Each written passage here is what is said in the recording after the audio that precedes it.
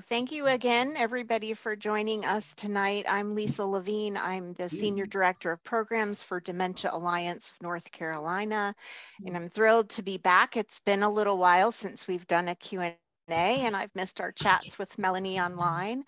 I know she's been teaching some new support group facilitators how to do that this morning, so she's been busy. We are talking tonight about tips and suggestions to make your world more dementia friendly. That might be in your home or outside of your home. And we do have a couple of sponsors to help us provide the session for free, so I want to thank them. ASI, Acadia, and Kent Thompson Capital Financial Solutions. Those three organizations have helped us do this tonight, so we thank them. And I thank all of you for taking the time out this evening or afternoon, depending on where you are. And Melanie, I'm just going to let you jump in. There's so much to talk about tonight, so we'll let you just start off. Yeah, there really is, because even without questions, I could probably talk about 4 hours for thinking about making the world a better place for people living with dementia. And we could talk about all kinds of different things.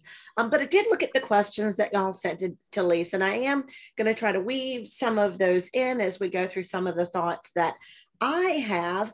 But it is supposed to be a question and answer. So I'm gonna start seeing if y'all want to start, if you want me to start. Because if y'all want to start, I would be glad to spend the next 54 minutes with you just answering questions about how to make the world more dementia friendly. I'd be glad to do that. Or I have a backup if y'all want me to start instead of y'all starting. So what are your questions, or what are your thoughts about what you want to talk about today? Does anybody want to start with one of the things they put in the chat, maybe? Mm-hmm. Those are highlighted in blue. Okay. You see here, this includes 10 cases in North Carolina and 25 cases. I'll start, Melanie. Thanks, Jill. I work with a hospice, and I have a caregiver right now, and both of her parents have vascular. Mm-hmm. And her dad has vascular and advanced cancer. He's the one on hospice. And the family's really worried about how mom's going to do after he passes. Mm-hmm. And I've kind of given him some of my PAC teachings and all. How do you... and my aunt had vascular, and my uncle died, and she did well. She really didn't ask about him or anything. Mm-hmm. So what would you suggest? So your question is, you're working with a couple. Mm-hmm. They both have vascular dementia. You're anticipating that one of them is farther along in the disease process or has other complicated medical problems that are really often associated with vascular dementia. He has a cancer, and the cancer is going to take him, is what's taking him. Okay, I'm sorry if I missed that part. So he has cancer, and that's why he's in hospice. So they're kind of wondering, how do we support mom through this? Yes. Because losing your spouse and your partner really doesn't make the world feel like a friendly place, right? Right. So that can make the world feel very complicated and friendly. So let's talk a little bit broadly, and then we might get back a little bit more specifically. So I actually have an article. I don't know if you can find it, Lisa, but I wrote an article a while ago called "Sharing Bad News" or something like that. And it talked about that whole idea of what do we tell, who do we tell, when do we tell, and why do we tell? Mm-hmm. When there's something that's bad news. And so what do we tell is really dependent on, what do you think what we tell the person might be dependent on? And I'm opening up that to the whole group. What do you think what we tell the person might depend on? What they can understand. Exactly. So what they can understand. So where they are in dementia. So what that person can understand. So for example, if someone is really early in dementia, they might really get what's happening. They might have questions. They might want to know stuff. If someone is in a different place in their dementia, they might not be able to process that, to hold on to it. So where is that person in the dementia? I might also think about things like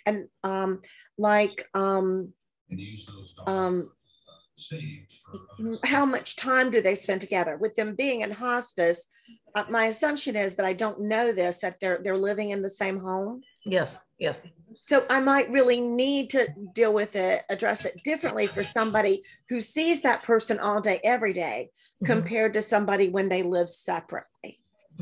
So I'm going to think about those kinds of things as well. So I'm also going to think about the people living with dementia.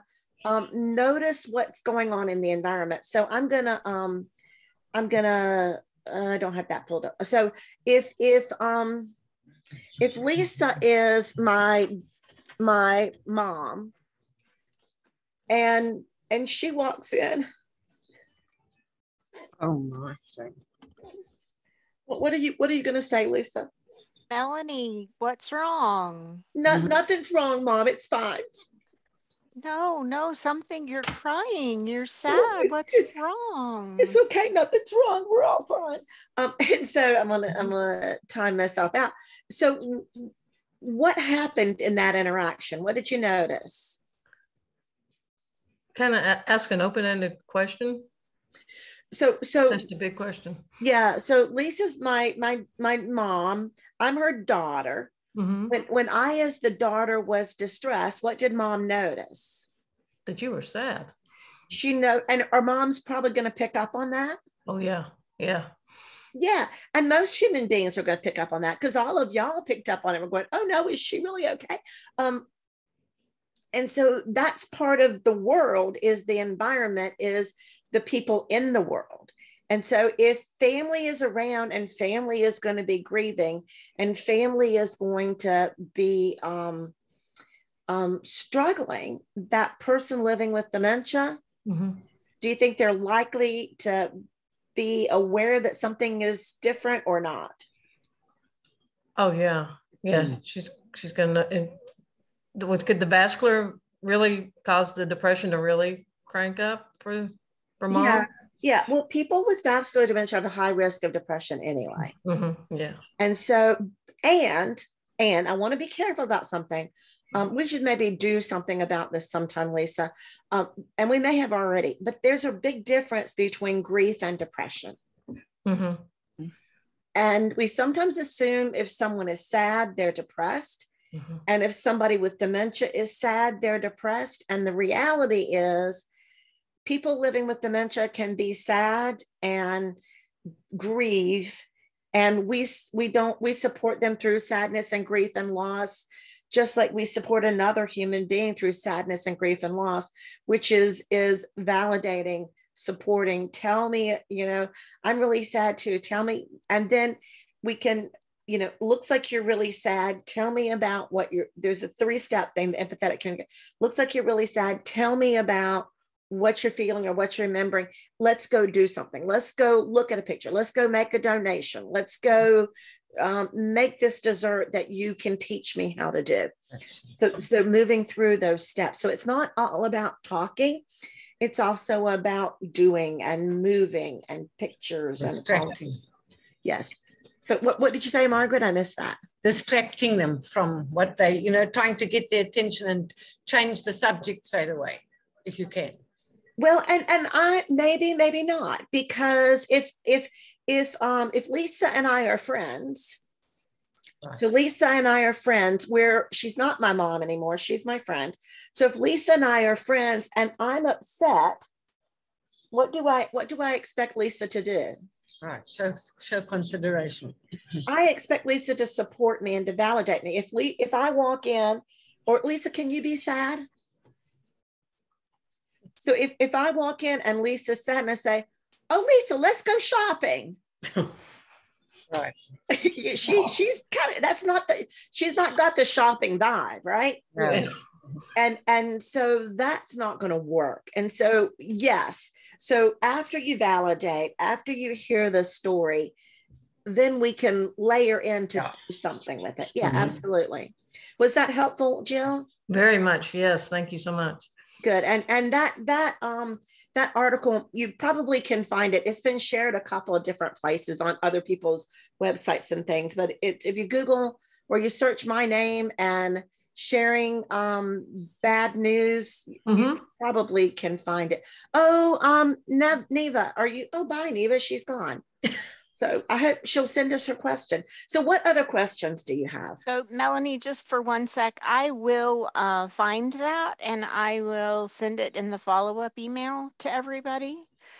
And I'm also going to put in the chat a link to a video we have on that empathetic communication that you just talked about. Oh, great. Thank you. But I'll share that with everyone as well in the email. The other one that you might want to put in there, Lisa, is the one on ambiguous loss. Because that's something that is making a lot of sense with and for and about people living with dementia and their care partners, is that ambiguous loss piece. So what's another question about making the world a better place, a more inclusive place, a friendlier place for people living with dementia? What's another question? So Joe, are you asking a question? No. Can you hear me?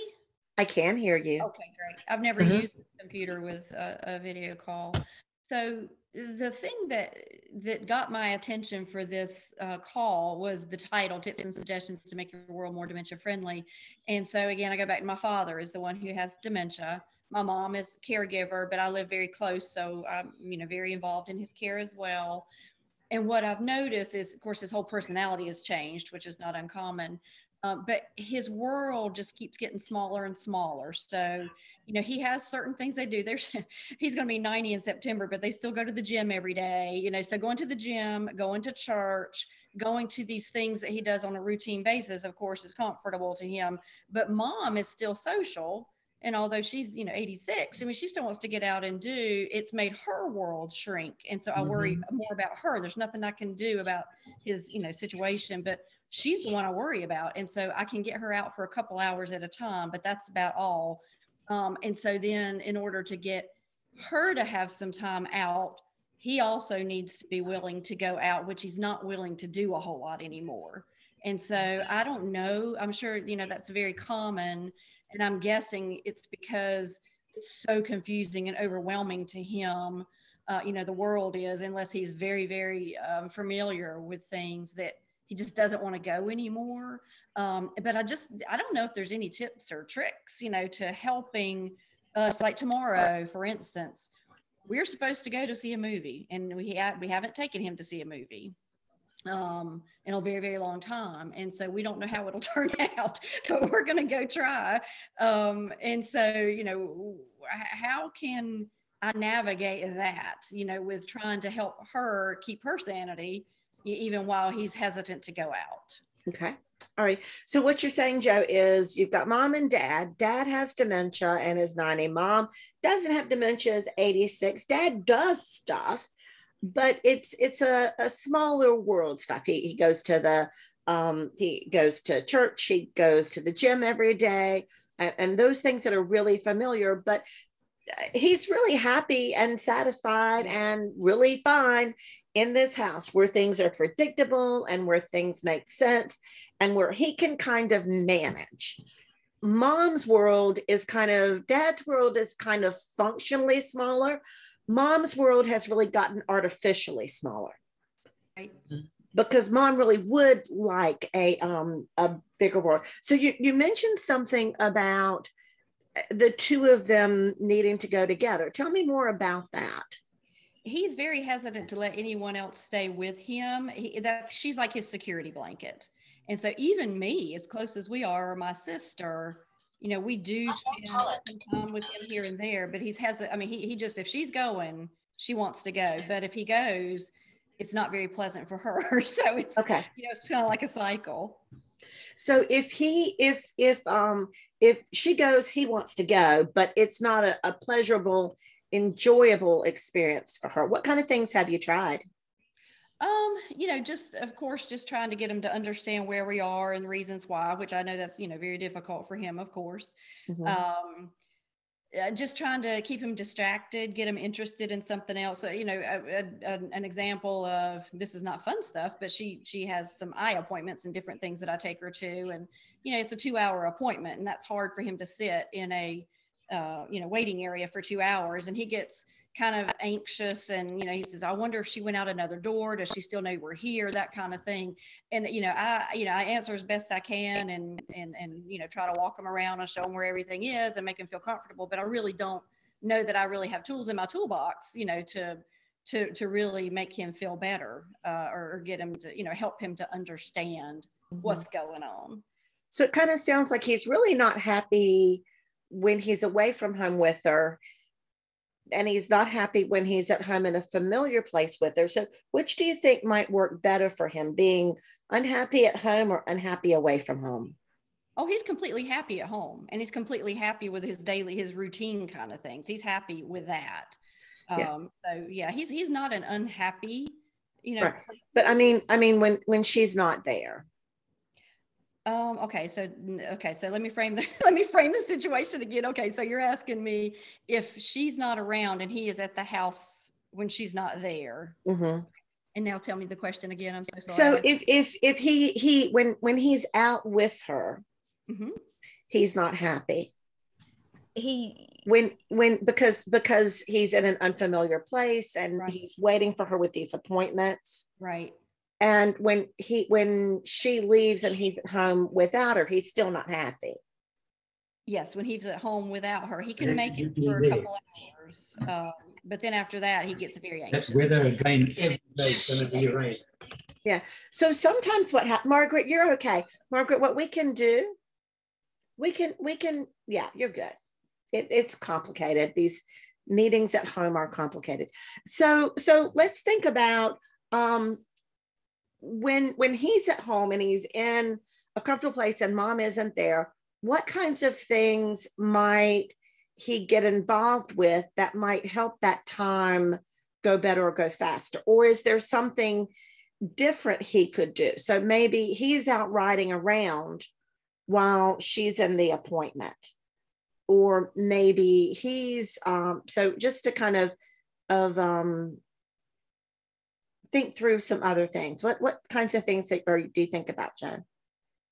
Well, I have asked him if I'll use the appointments as a specific situation. I was like, well, let's go for a walk around the parking lot, you know, or let's go for a drive. And he's definitely not interested. He's not.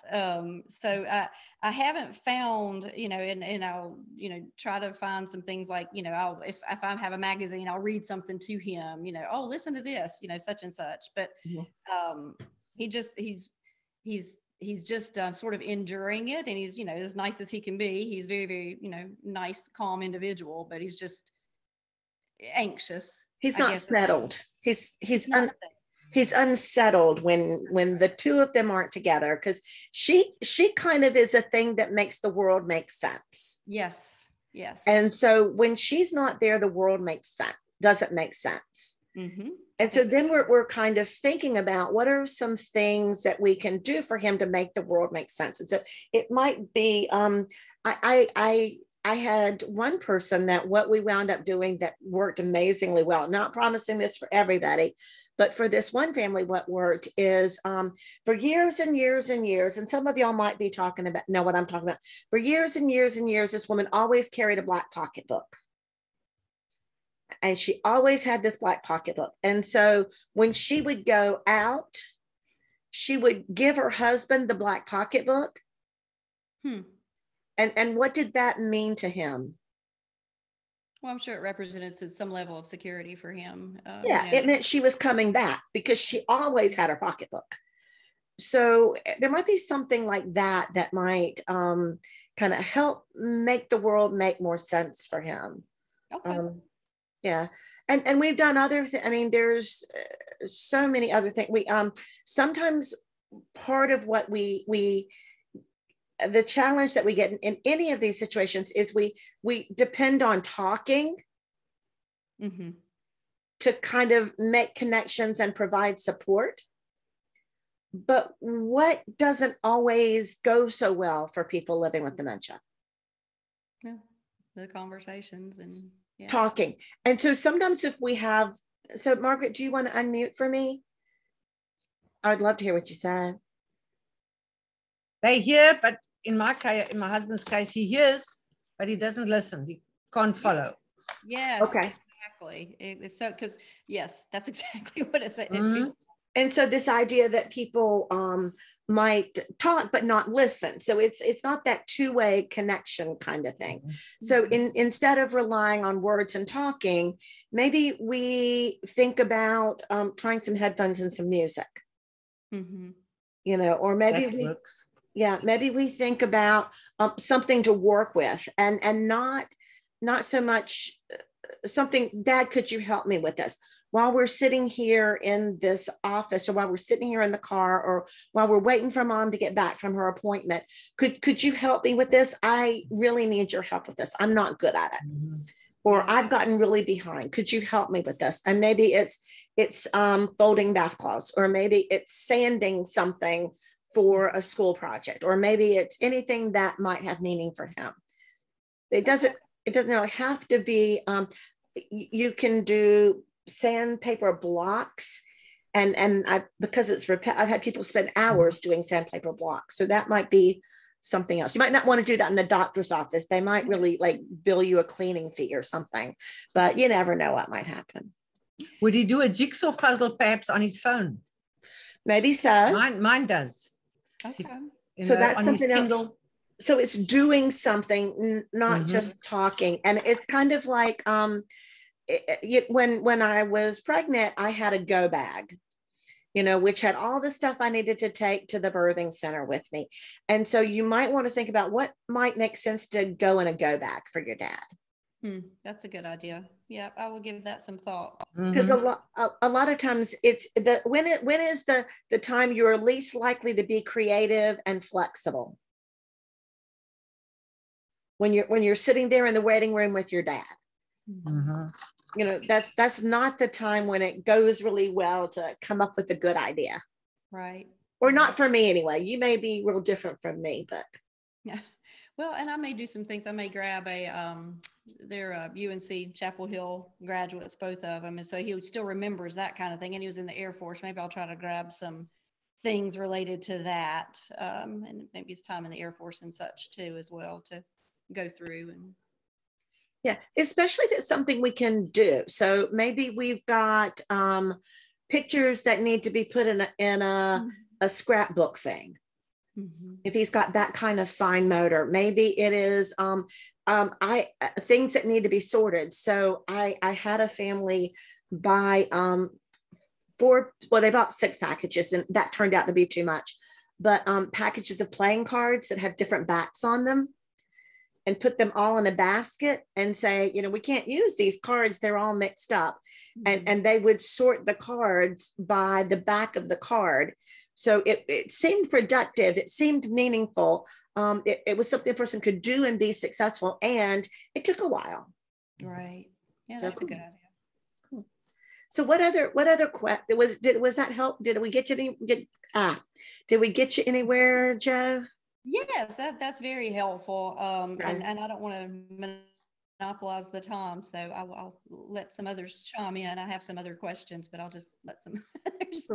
And the other thing, so that's a great point, is we do have other resources.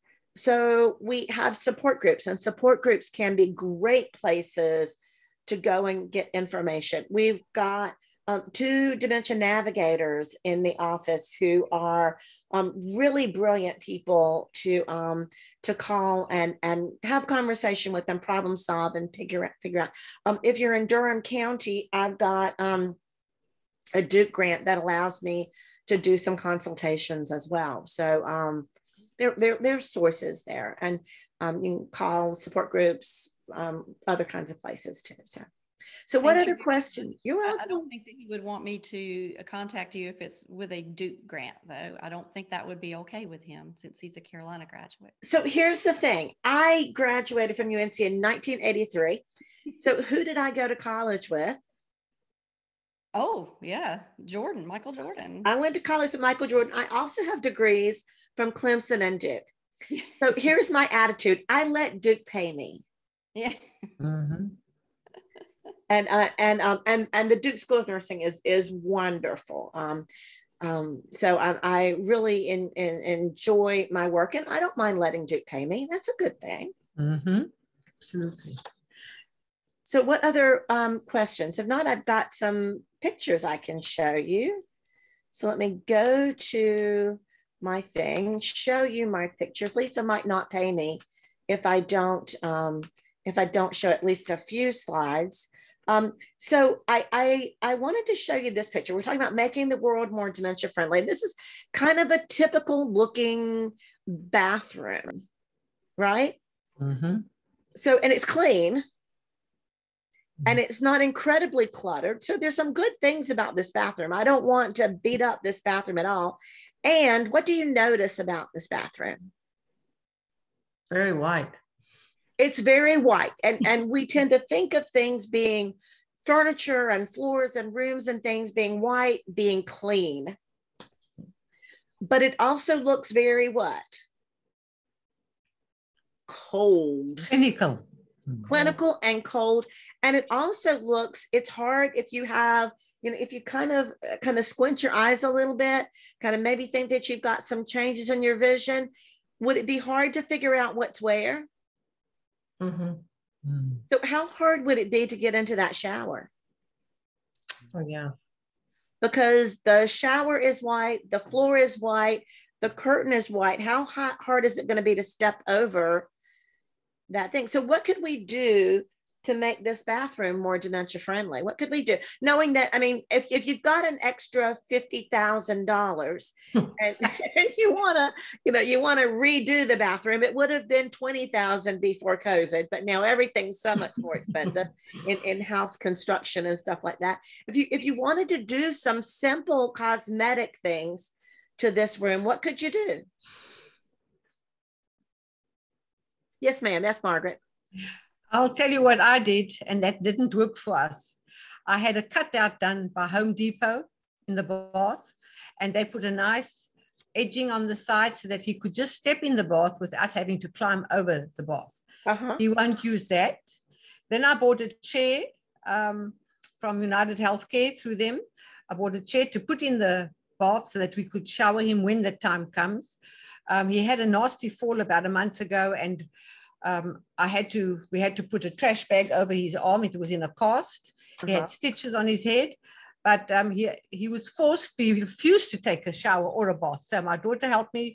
I put him in his swimming trunks, and we put him in the bath. And then I told him that we were going to get, the doctor had arranged for us to get a therapy for him, and also a CNA that would come and help him bath. And when he heard those words, guess who was happy to go and bath on his own again with me to help him wash his hair and such. But the thought of somebody else other than me or my daughter made him get in the bath.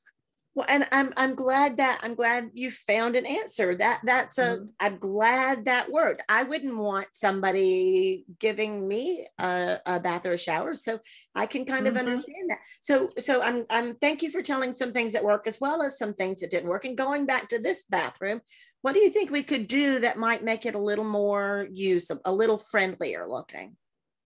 Melanie, maybe you could change the shower curtain. That's inexpensive to a solid color that's a contrast. Maybe contrasting colors, yeah. Maybe change the shower curtain so it's a contrast. What could we do to that toilet? Change the lid color and the seat color. Maybe change the lid and the seat color might work. Maybe put a non-skid rug around it to kind of help it stand out a little bit more. It looks like there's a dark mat in front of it. It does. I can kind of see that edge of the dark mat. So maybe we want to cut out the dark mat and put it up there where we can put the toilet. I love the idea of a seat cushion and a cover with that as well. The other thing that's worked really well for me with this kind of shower, this kind of tub, or a classic kind of tub where you step in, is a colored bath mat. Because I think a lot of times for people living with dementia, that stepping into that white feels like you're stepping into a hole or you're stepping onto nothing. So something to step onto can really be helpful sometimes. Mhm. And then something to step on onto when you're getting out of the shower as well. So some things to make the bathroom more friendly might be some things like that. Mhm. The next one I put up here is let's make the bedroom more friendly. So look at this bedroom. I personally love a canopy bed. I had a canopy bed as a little girl, and I personally love a canopy bed. And if that's the bed you've slept on your whole life, that might work, right? But what else might make this bedroom more dementia friendly? Say more contrast, bring colors. Again, more contrast, maybe, you know, maybe have the pillows a different color. So the pillows look like they stand out. What else might help? Take off the top. Take off the, or I missed part of that. Take off that top part. That, Yeah. So maybe taking the canopy off. yeah. Maybe taking off the canopy, because the reason I chose this particular picture is I had a guy who always thought he went to stay with his daughter, canopy bed in the guest bedroom. He thought the ceiling was falling on him. Oh, And you can kind of see how it might sort of look like that. So maybe the canopy makes people feel familiar. We like it. Maybe not so much. What else might you try? Maybe those curtains, like some blinds to let more natural light in. Mm-hmm. So I love that idea. So because light is so important. I read something, and I can't remember right now where it was, but I think I wrote it down. That was talking. This is so interesting. I'm going to stop sharing actually. That was so interesting. That was new to me, and it was talking about when our brains were developing, when our brains were evolving. Our hormones were kind of staged, were kind of developed to get a rush of energy at the end of the day. And so what would happen is as the sun started to go down about 4, 5, 6 o'clock in the afternoon, maybe later, when the sun started to go down, our brains would get a rush of energy. And that's so you could, you know, finish the farming, you know, get the kids in from outside, get supper cooked, you know, so we kind of have that rush of adrenaline to get the work done that needs to be done before nighttime. So when the sun goes down, everybody's in, everybody's home, everybody's fine. Well, what happens now is the lights don't go out until we go to bed. So how many of y'all have had the experience like I have really often when I go to bed, I cut off the lights and I go to bed and I get energized. Does anybody else have that happen? oh You know, yeah. cut off the lights, I go to bed and I get energized. And it's because, this theory says, it's because I get that rush of energy saying it's getting dark. You need to get ready you need to get your work done. So if you think about that, what might we want to think about starting to do later in the day? Not having so many lights on, kind of dimming lights. Yeah, so maybe start turning out some of the lights, dimming, and then we'll get that rush, and you might actually get the kitchen cleaned up before you go to bed, you know, or something.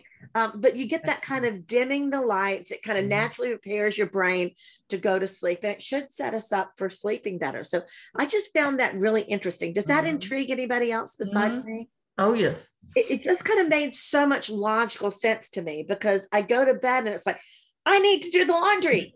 No, I don't need to do the stinking laundry. I should have done the laundry 4 hours ago. I don't need to do the laundry now. So, but during the day, there are interruptions, you know, like for my whole routine has changed now that these therapists are coming to the house and the one is occupational, the other one is physical therapy. I've got to be present because he doesn't understand their instructions. And I will say it the South African way, because that he can kind of follow, even though I have to demonstrate along with the therapist what he needs to do. And he tries to do it. And then I say, look at us. And then only when he looks at us, and then he catches, I mean, he doesn't like to look for long, but when he does, then he tries it on his own, and eventually we get him going. But I mean, so I have to do things at night, because that's when he's in bed, that's when I get stuff done. Yeah, that's when you can. And so that's the reality of your life, and it's some information you can take it and do with it as it makes sense for each individual. Nothing's gonna work for everybody. So Melanie, yes, to go along with the lighting, I think a lot of times too at night we close the blinds and we turn the lamps on. yes, and when we've done that our whole lives, when we need to start to wind down, even if it's still bright out, like now it'll be 9 o'clock at night and it'll still be bright out. But if I can close the blinds at, say, 7 o'clock and turn the lamps on, it's the signal to my body that we need to start getting ready for bed or calming down or whatever it is. Yeah. So sometimes we have to change the environment because we can't change the lighting outside as well. That's a good point, because you're not going to bed with the cows and getting up with the cows, so that's kind of paying attention to that makes more sense. The other thing I think does make a real difference are the lights from screens, the lights from TVs, the lights from phones, the light from iPads, the lights from computers. And I also understand that's when I get a lot of my work done. I like to get up in the middle of the night and work because nobody returns my emails in the middle of the night. And so I find that very satisfying that I can make some progress when I email in the middle of the night. And then it's very rewarding, but it doesn't work for everybody. Do you know how to get the phone?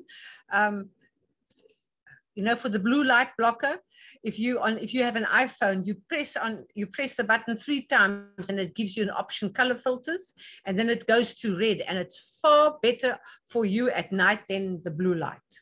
Well, I'm gonna start doing that. So that's I'm glad you're here, Margaret. Good. Yeah. So the next one I pulled up was, let's make the kitchen more dementia friendly. This is not my kitchen, although it could be, truthfully. So what do you notice about this kitchen that's not making it very friendly? It's very cluttered.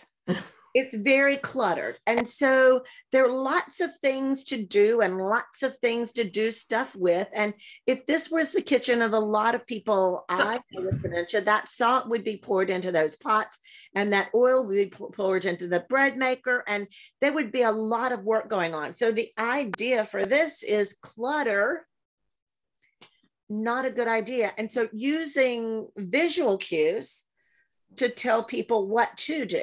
So if what you want people to do, this would be more of a bathroom thing maybe, but if what you want somebody to do is to brush their teeth, and if the toothbrush is out there with toothpaste on it, someone walks into the bathroom, sees the toothbrush, sees the toothpaste, it's more likely to happen that if they walk into the bathroom and they see the bathroom parallel of this kind of situation, so thinking about, what are the cues here? What does this mean to me? So think about that. And again, I don't know why every room I looked at when I used the photo thing, all of these rooms are so white and so pale. It's very cool or weird. This is how do we make restaurants more dementia friendly? So how many of you would like to go here and eat dinner with somebody living with dementia? Does that sound like a lot of fun or not so much? Not so much. Not so much. So I think there's several things that are wrong with this moment. What would be wrong for this moment for someone living with dementia? Too busy. It's too busy. There are too many things going on. What else might be wrong? It's probably very loud. It's probably very loud. So there are a lot of people. There's a lot of noise. What else might be going on? Not a lot of light. There's not a lot of light. So this is kind of dark looking, which is going to make it harder to process. So someone dropped in, the world is confusing. This would be confusing for a lot of people. So that idea of what might be, I am a believer that we can provide opportunities for people living with dementia to have all of the experiences that they've enjoyed all their lives. We might have to make some modifications. You know, if someone always loved hockey, you might not take them to go see the Hurricanes during the playoffs if they've got dementia, because it's loud and it's a lot of people. You might wind up taking them to go see a little kids hockey game, because it might not be as loud. It might not be as much going on. Maybe if you want to go to a restaurant, maybe you don't go to this bar restaurant kind of thing. What might be a better choice for going to a restaurant? How might you change that to make it work better, make it friendlier? Somewhere less busy. Yeah, somewhere less busy. And so that might mean you don't go eat lunch at 12 o'clock, right? Mm-hmm. That might mean you might go to a brunch kind of time, or you might go, what's the parallel for brunch? Is it Lupper, or is it, I mean, I've heard people say Lenner, you know, Lenner. but kind of a early bird dinner kind of time. So you might go and off hours. What else might you look for in a restaurant experience for someone living with dementia? I would order takeout and take it to the car and go find a place to sit and where we can eat in a park where it's just the two of you. So you might do takeout, go find a place where you can picnic. You might picnic in the car, you know, so we might not deal with the restaurant at all. We might just, and we've got a lot more options. A lot of places have gotten a lot better about that. So that's a great suggestion. Kelly, were you saying something? I thought you were saying something, but you were muted, so I couldn't hear it. Maybe I misread it. I was just thinking someplace quiet, you know, that was maybe where they had soft music playing in the background and it wasn't so chaotic and all the lights a little calmer. Yeah, so somewhere where it might be less chaotic, a little calmer, some quiet music. You might want to sit off to the side instead of in the middle. You might want to sit outside instead of inside. You know, that might be louder. But kind of thinking about what might those choices be. You might want your person to sit where they're not facing the entire dining room. So you might don't see a portion of it instead of everything. So you might want a booth where there's some screening of some of the things that are going on, and not in the middle of the highest traffic kind of place, where they can see some things, but not the whole thing. Mo, what were you going to say? I was going to say that I've read and experienced that going to early dinners is sometimes less noisy, less crowded, like have the 4 or 5 o'clock dinner instead of the 6:30, 7 o'clock when it's really, you know, crazy. Yeah. So go into that early bird dinner kind of thing might be a better choice as well. Yeah. Another thing is I like to suggest to friends that we do lunch. In the family, we do lunch. And that way we're not worried about those evening hours and what happens with the getting tired and the nighttime problems. Sundowning. You know. So maybe we have Thanksgiving breakfast or Thanksgiving brunch instead of Thanksgiving dinner. You know, maybe we have our family Sunday meal at lunchtime, middle of the afternoon, instead of later at night. You know, the other thing that kind of comes to my mind is the idea of one of the most unhappy people I've seen in my life was a lady, and it was obvious that it was her birthday. You know, she had on a corsage, and you know there were balloons, and it was obvious that this was a special moment. And they took her to the Golden Corral buffet. Now, wow. Mo is groaning and covering her face. Margaret's going, oh no. And so why do you think they probably took her to the Golden Corral buffet? Probably always liked it. Because it was what they used to do. They had gone to Golden Corral buffet for her birthday for years and years and years. And what do you think happened that year at the Golden Corral buffet? Too many choices. Oh, too many choices and too many people and too many things to hold and to manage, and just too. So you might want to think about somewhere where you don't have to use a menu. You know, if you go to this certain restaurant, this is what the person is going to like. So you don't have to necessarily use that menu for that. You know, if you go to Amedio's, this is what you're going to get. And Amedio's it's a restaurant in Raleigh. It's downtown. It's kind of a classic kind of place. It might get a little bit loud, a little bit dark, and you know what you want. So, Melanie, we also have what we call companion cards, and we have what we call memory cards. The companion card says something like, my companion has FTD, memory impairment, you know, whatever you want it to say, please be patient. Yes. And then we have another one that's for the person living with dementia that says, I have memory problems, you know, please bear with me, please be patient, that kind of thing.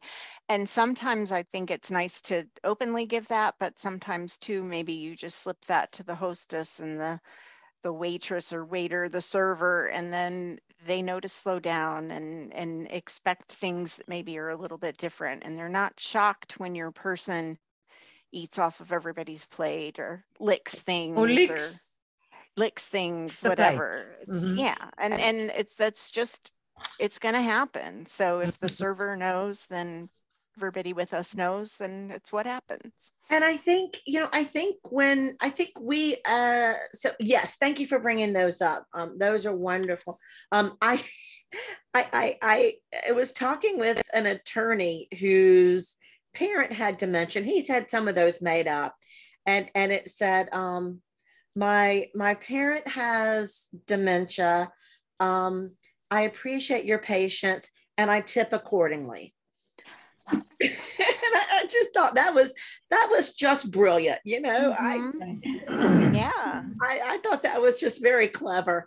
The other thing I was going to add about that is I think we, as part of being friendly, having a dementia friendly world, is I think we have to start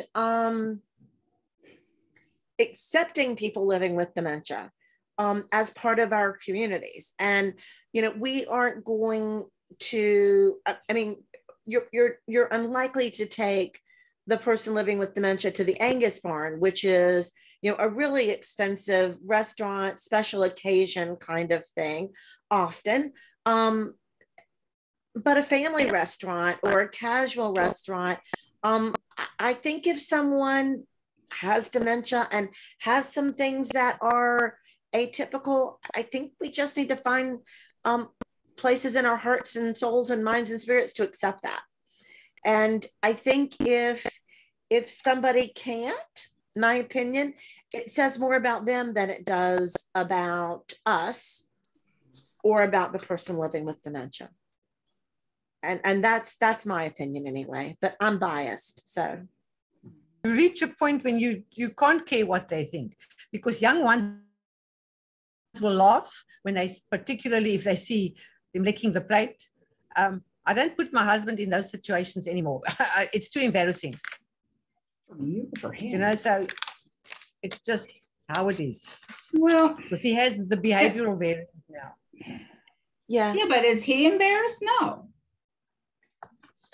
He's having a good time. He's eating. No? I think it depends on the person and the situation.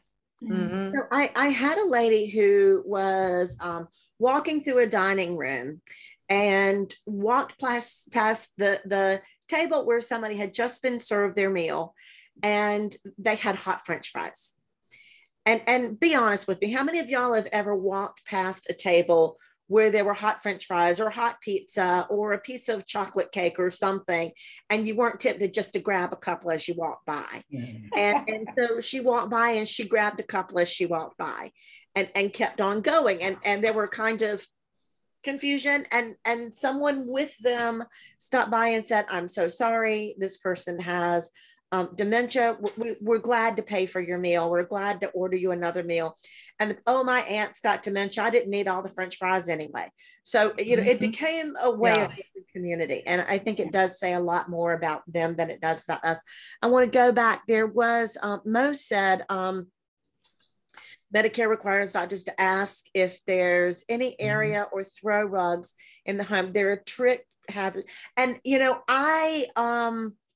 yes, I'm a nurse, and I have fought with my mother over rugs for decades.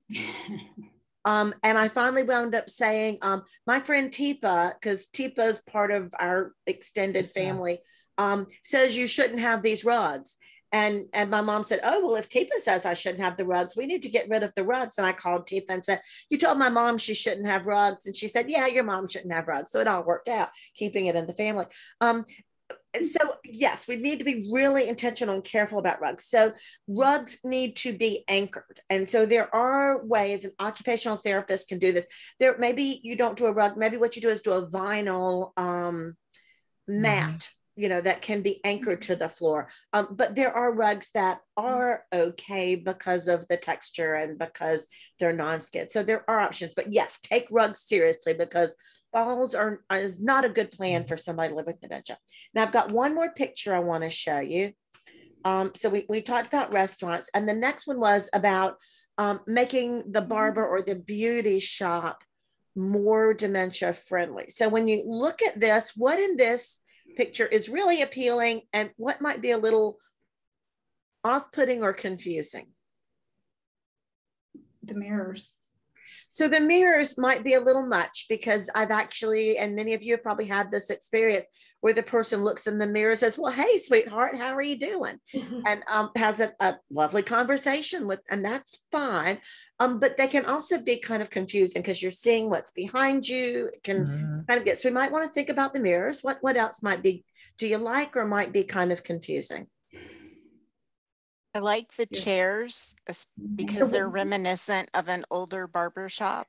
So you kind of see those chairs and know what they're for to some degree. I agree with you, Lisa. I think those chairs look like chairs in a beauty shop or a barber shop. And so I think that's a strength. However, there looks like there's a footrest in front of each one, which is needed once you sit in the chair, but to climb into the chair, it might create a fall risk. So I have seen those where they can move the footrest or raise it and lower it once you get in. So that would be better. I also like that there's barber poles. I love the barber poles. I think they're so wonderful.